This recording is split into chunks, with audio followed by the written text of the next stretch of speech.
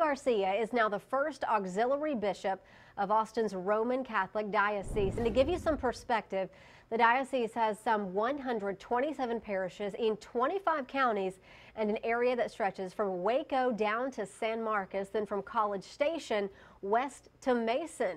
Joining us this morning is the man himself, Bishop Garcia. Good morning to you. Good morning, Erin. I know we tried to get you earlier in the week, but you've been a busy man. Yes, it has. It's been a very busy week. Yeah, and you've got a big job ahead as we talk about that area that you will be overseeing. Talk about what this work entails. Well, primarily, I am an assistant to Bishop Joe Vasquez, who is what we call the ordinary, the primary bishop, if you might say, of the Austin Diocese.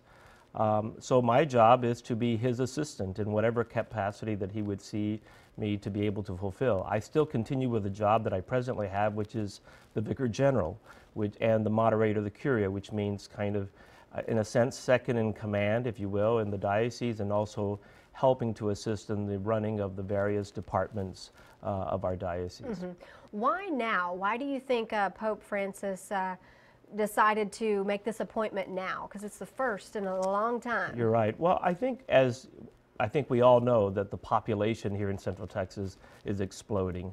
You know, I've been a priest for almost 27 years, and I remember when I was first assigned to my first parish at St. Catherine in South Austin, it seemed like you were out in the middle of nowhere. And today, if you go south or north, you see how the suburbs are continuing to explode. The population continues to increase.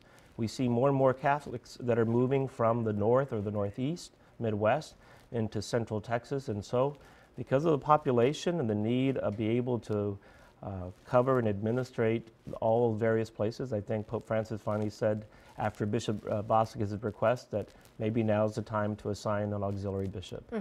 And to give us a little background, you're from Cameron, Texas. I am. I'm from. What are some things we may not know about you? Well, I guess, you know, I grew up there in Cameron, went to Catholic school for about 5 years, and then went into the public school, finished there at Yo High School in 1978.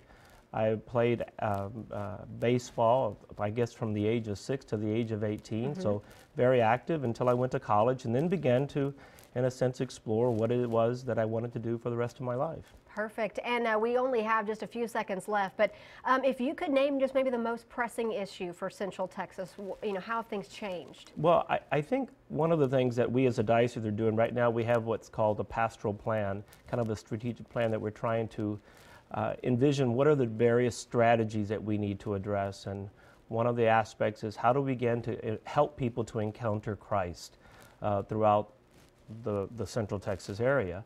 Secondly, I think also the increasing number of Hispanic population, that's a reality. And then thirdly, I would say, how do we continue to create a culture of vocations so that people begin to encounter the church and encounter Christ, and in turn become great disciples of the church. All right, Bishop Garcia, it's an honor to have you with us this morning. Thank you so much for spending time here. Thank you very much, and Erin. good luck in your new role.